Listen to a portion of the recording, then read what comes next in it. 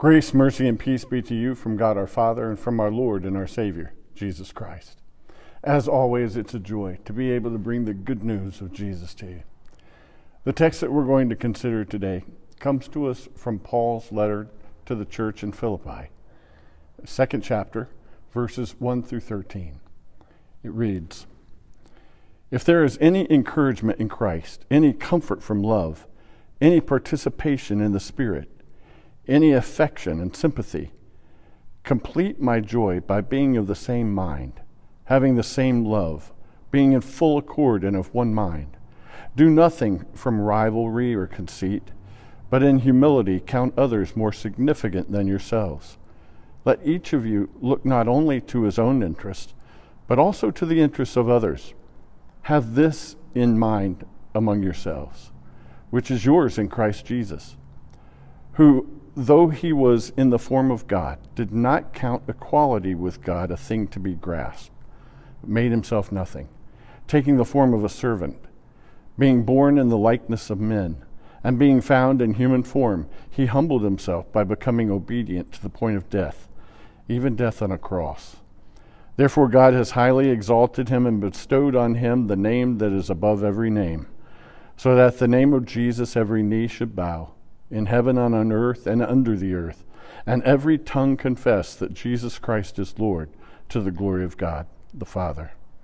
Therefore, my beloved, as you have always obeyed, so now, not only as in my presence, but much more in my absence, work out your own salvation with fear and trembling.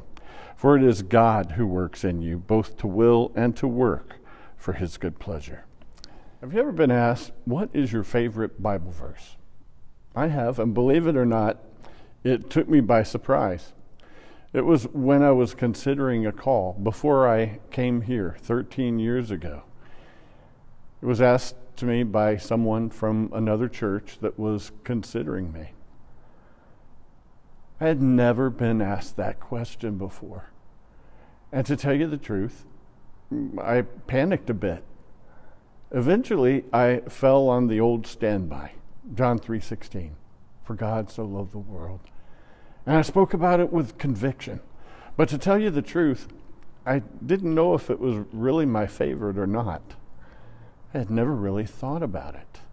But I can tell you now, my favorite portion of Scripture is Philippians 2:6 through 11. We find it placed right in the middle of our reading today.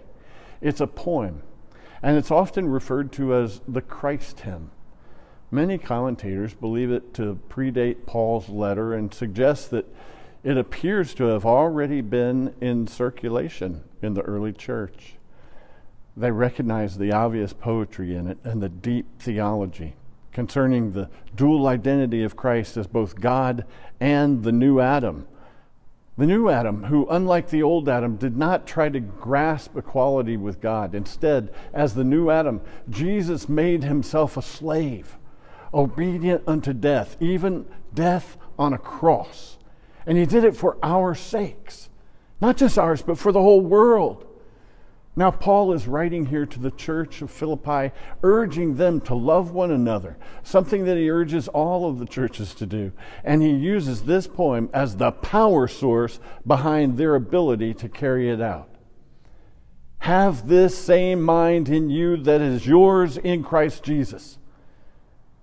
Then he inserts the poem.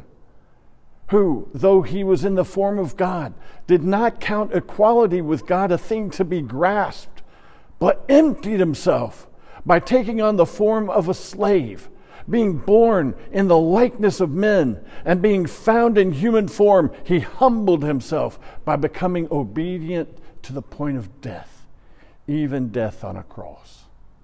Therefore God has highly exalted him and bestowed on him the name that is above every name, so that at the name of Jesus every knee shall bow in heaven and on earth and under the earth, and every tongue confess that Jesus Christ is Lord, to the glory of God the Father.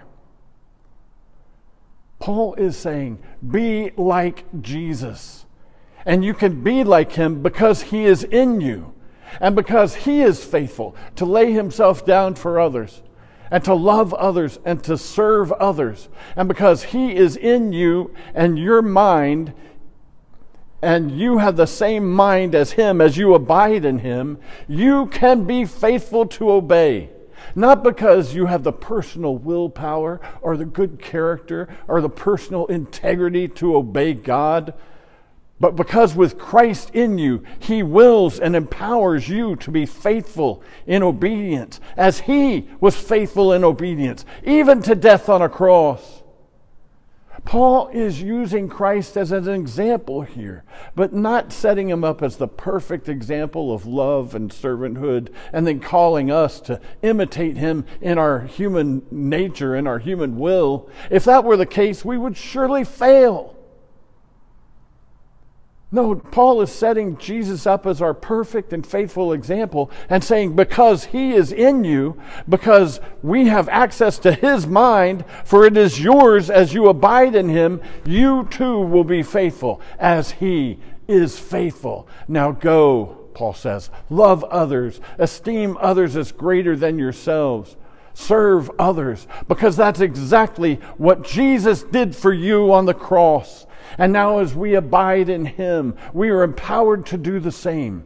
For if we are truly His disciples, He says we will take up our crosses and follow Him. And as we abide in Him, that's exactly what we will do. Amen.